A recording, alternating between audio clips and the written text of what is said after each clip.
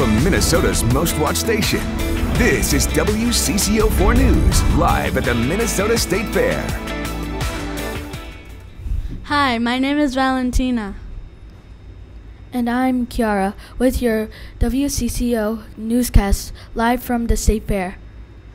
We want to begin today at the haunted house where WCCO anchors Frank and Chris have gone in but have not made it out. Witnesses tell us that two looked ready for just about anything as they went through the front door, but that was 4 hours ago.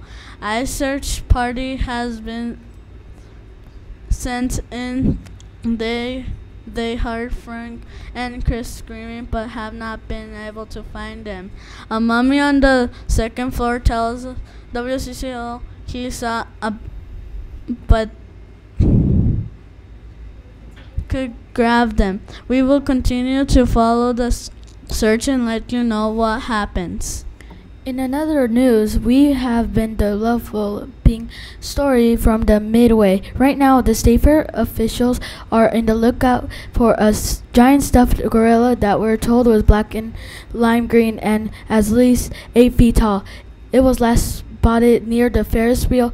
Officials don't think he's dangerous, but if you see him, call 911. On the other ends of the fairgrounds are start for the lumberjack competition today in Northwoods. The event had to be postponed because of a long search. Escaped from chewed through the logs in record time. The only witness was a woodchuck, which made us wonder how much wood could a woodchuck chuck wood. We want you to update on our top story. Frank and Chris have been found. The fair were hiding about a coffin on the 3rd floor of the haunted house, and they're thirsty and a little shaken, but are expected to be okay. That's all we have time for today. This has been a WCCO-4 News update from the Minnesota State Fair. Thanks for watching.